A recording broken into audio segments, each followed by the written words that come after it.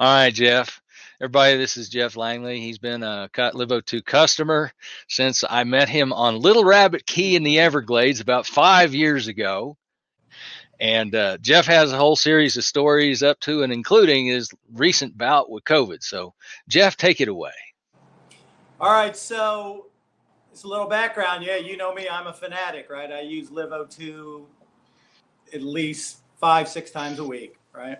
Been doing it for 5 years, immediately after I met Mark. So it's been the best 5 years of health I've ever had, right, in my entire life. Very few, got sick very rarely. Always healthy, in good shape. It's, so I think you probably get a little overconfident, right, on what you're immune to. Pre-LiveO2, I would probably get sick pretty good, flu or cold, probably 3-4 times a year. And with LiveO2, maybe in 5 years, I've probably been sick maybe 4 times that I remember, and was never as bad. Keep doing LiveO2, and then cycle through it, and it just gets rid of the symptoms. So anyway, a little overconfident. I live in the Keys, and we had sunshine, so we're maybe a little more lax than we should be on the COVID precautions. But most of our restaurants they're almost all outside, So anyway, 2.5 weeks ago, I was working in the yard here and had no energy. I knew something was wrong. And that's odd. And then the next day, had every symptom, all the COVID symptoms. Shortness of breath, cough, fever, and I knew I had it immediately. Now, the funny thing is, I think down here I've been exposed. We had, thousands of tourists a day. I think I've been exposed many times in the last year, right? I think the reason I got it now, just pure speculation. I'm sure Mark, the scientist, will have more insight on this. But right before this, I had an earache, right? Probably from swimming. I don't know what. And I was feeling pretty poorly already. That kind of went away, and then I got the COVID. So I think my immune system was already compromised. I think that's why I got it now and have never got it before. So, 2.5 weeks ago, took a test that day, came back the next day, said, yep, you've got it. So symptoms were never that bad. I did LiveO2. I started doing it twice a day, like you recommend on illnesses. Did the flu protocol where you hold your breath, right, Mark, for 10 seconds, which is kind of hard to do, actually, because, your lungs are already, it was kind of hard to hold my breath. I couldn't really do it the whole time. But so after the LiveO2 sessions, all the symptoms went away. I felt great for about an hour and a half. And then it seemed like as it got later at night, they would start to come back. But I would say it was never worse pain, 3 out of 10, where 10 is, please kill me. It was never really that bad. It was only 3 or 4 days of really symptoms. Symptoms kind of seem to cycle through, cough, fever. And then within a week, symptoms went away, and that was that. So I've been probably clear for at least a week now. Yeah, well, that's, like on the flu protocol. So on the flu protocol, how accurate was my description of the physiology and the process? And, was that consistent with your experience? Yeah, very accurate. And at first, I think like other people said this too, they were hesitant to do the AC, right? Because that really pushes your system. You're like, oh, I don't know if I want to do that now that I have the flu. But you said, no, go ahead. And you're right. I did the AC. And afterwards, you can tell when you're down doing it, and when you're done with LiveO2 AC, if you've got something going on in your body, your noses runs more, you're sweating more, coughing stuff up. So I definitely did that after. And it's kind of gross, but my urine turned almost like a bronze color. Yeah, it's your body getting rid of stuff, right? Do you remember your PO2 oximeter? Yeah. Yeah. Oh, yeah, I did that. That was it was a little low. I mean, I usually, before I do a LiveO2 session, it'll be around 95, 96. This during the COVID, it was probably down to 94 maybe, but I don't think it was really bad. Yeah. So like somebody that goes through a flu or something like that, I live at about 7,500 feet.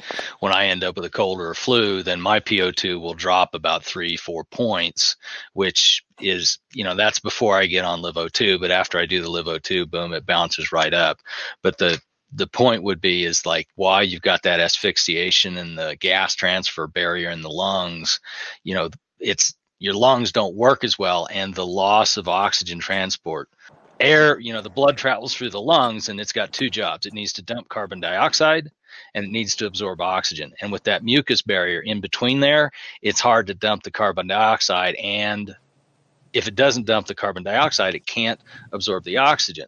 So what happens is that the blood ends up circulating or making another lap around the body, carrying carbon dioxide, which is called asphyxiation. So when you use the AC, what happens is with the hard breathing, you basically power through that mucus layer, and then the blood's able to dump the carbon dioxide and absorb oxygen. So when you get off LiveO2, when you're sick, what happens is you just blow through or power through that barrier, so your oxygen levels go back to normal.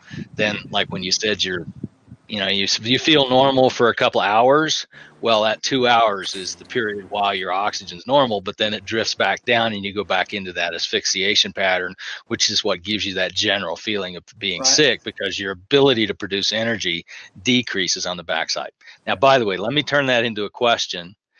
Does the explanation I just offered make sense to you? And did it feel consistent with what I said? I can follow most of the stuff, your scientific explanation of things. They make sense. And I'll usually Google them and say, oh, yeah, verify, So.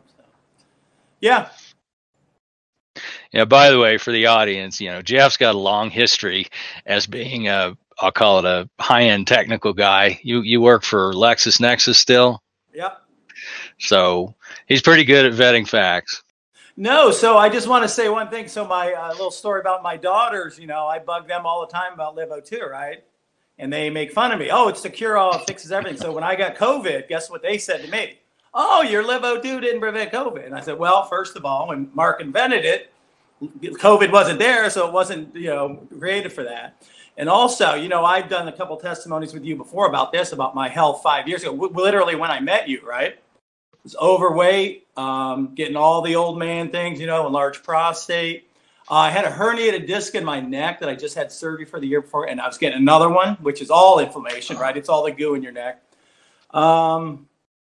High blood pressure, get high cholesterol, and I've tried to work out, but I just could not stay, healthy, right? And I tried everything. I'm a guy who'll look around. So anyway, I met you, crazy story, but we've chronicled it in other places. And then I looked up LiveO2 after I met you. Said that's interesting technology, and then I'm like, I had nothing to lose. So none of the medical stuff's working. Pills didn't work. I was seeing a chiropractor and getting a massage, deep tissue massage every week, which obviously wasn't helping. So anyway, so 5 years ago, my health was on a pretty poor trajectory, right? And quickly. So or 5 years ago. So 5 years, I started doing LiveO2. And like I said before, I've been in the best health, shape, energy that I've ever had in my life. So anyway, I was just telling my daughter, okay, yeah, LiveO2 didn't prevent this, but if I never started using it and my health was going the way it was for the last 5 years, I think my COVID experience and getting over it would have been a lot different. So no, LiveO2 doesn't prevent it, but I think it helped me get through it with pretty much, it was pretty simple. It was very little pain. So yeah, that's my story about my daughter. But actually, you bring up another good point, which is people ought to always ask us. They say, what's the oxygen going to do, or, LiveO2 going to do for my age? Okay, so let me ask this as a quantitative question, which is when you first met LiveO2, 5 years ago, and you think about the list of health issues you had, how many years in terms of reversing health issues did LiveO2 take your list of health problems back? So how many years ago was it when you have the same list of health issues that you have now? At least 15 years. But also, I've never been even as a kid, I always had a tendonitis or some aching injury or sore muscle. So yeah, it was at least 15 years. It reversed, the age, symptoms and all that pain. But I just think right now, it's just comfortable, I was always stretching. My neck was always tight. Everything was always tight. That's why I was seeing a chiropractor and a massage therapist. And obviously, they're just treating the symptoms. But when I started doing LiveO2, and a bunch of things I didn't even expect happened, So it wasn't really a placebo effect where I was expecting this. Like enlarged prostate symptoms went away literally within a month. Heartburn. I would have a couple beers and have heartburn for 2 days. That was gone. It all surprised me. Sleeping through the night. So, there's just hundreds of benefits that I've gotten from this, that I was obviously not a placebo because I did not expect it. I expected hopefully to have more energy and be healthy was my goal 5 years ago, but changed everything. Awesome. Thank you, Jeff. Okay. Anything else? No, that's about it. Thank you. Everybody stay healthy. Cool.